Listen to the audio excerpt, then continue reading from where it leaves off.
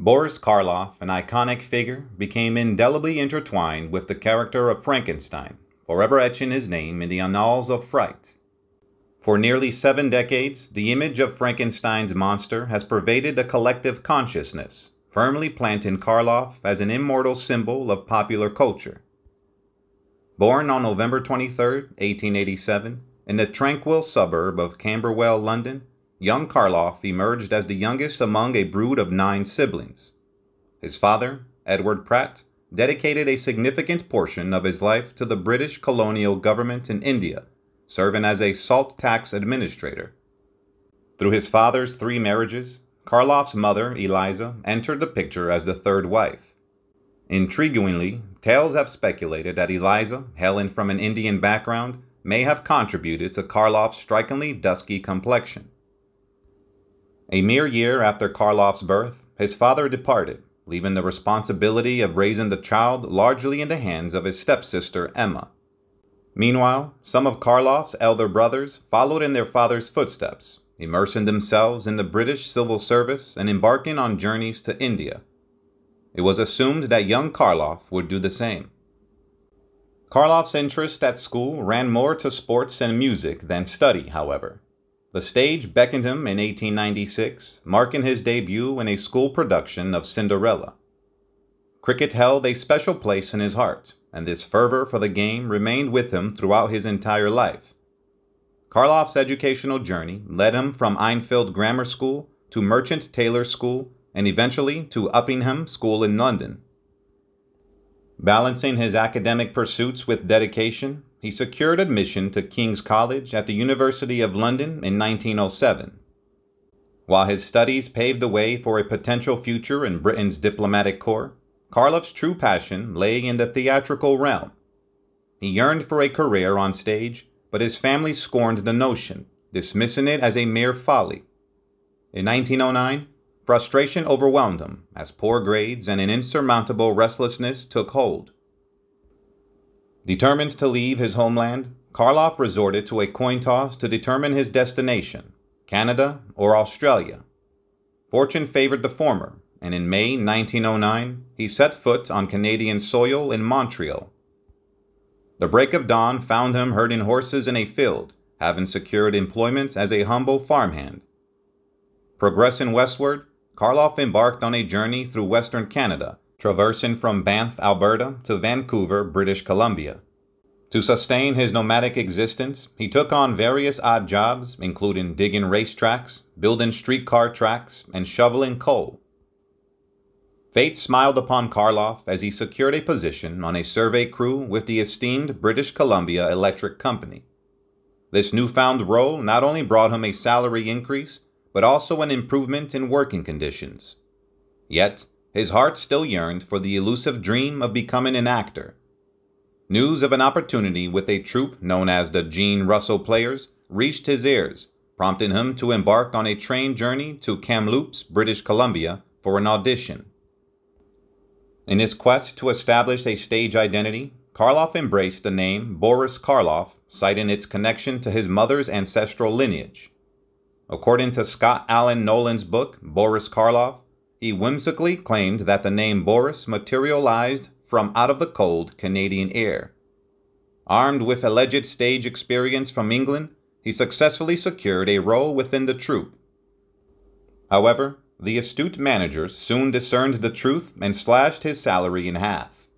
Undeterred, Karloff embarked on a theatrical adventure across Canada, captivating audiences with the Jean Russell Players for 2 eventful years. Alas, their journey met an abrupt halt when a fierce tornado wreaked havoc in Saskatchewan. Undeterred by the sudden setback, Karloff cast his lot with another troupe, the St. Clair Players. Though this endeavor proved scarcely more profitable, Karloff nostalgically recounted the challenging mornings that involved cooking breakfast by frying an egg on an inverted electric iron nestled between a Gideon Bible and a bedpost. Yet, the St. Clair Players ventured across borders, and in October 1913, Karloff ventured into the United States for the first time, entering via North Dakota and traversing the vast expanse of the upper Midwest. As he embarked on a nomadic existence, Karloff fluidly transitioned between departures and reunions with the St. Clair Group, while seeking opportunities with various theatrical stock companies, all the while scraping by to sustain his peripatetic life across the nation. When World War I broke out, Karloff volunteered to join the British Army, but was rejected because of a heart murmur. The St. Clair Players sputtered to a halt for good in 1917, but by that time they had reached Los Angeles, California, landing Karloff at the doorstep of the growing film industry. Amidst his professional pursuits, Karloff's personal life saw its share of twists and turns.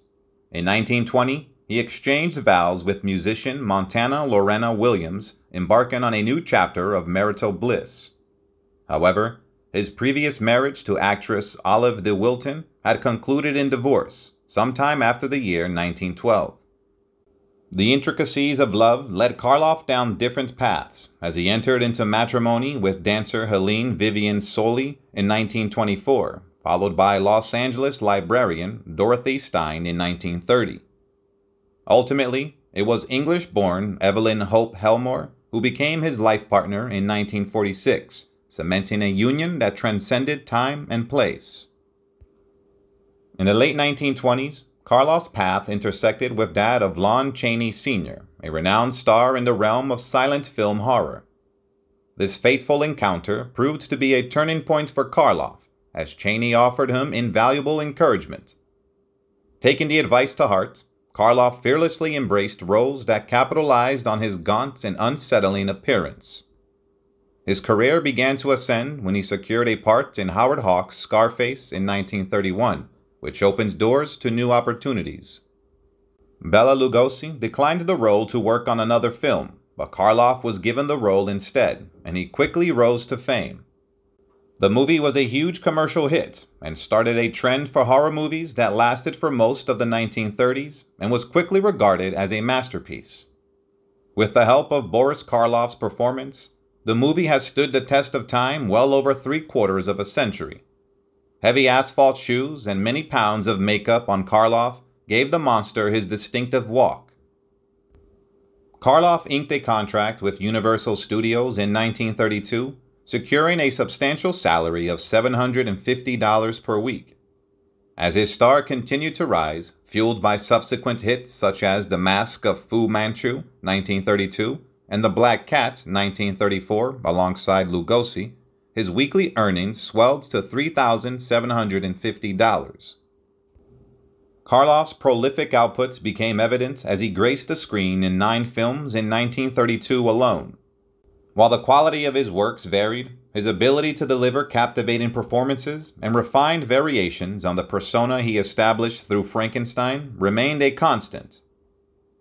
As life continued to evolve for Karloff, he and his wife Dorothy bid farewell to their humble abode in Laurel Canyon, which they fondly referred to as a shack.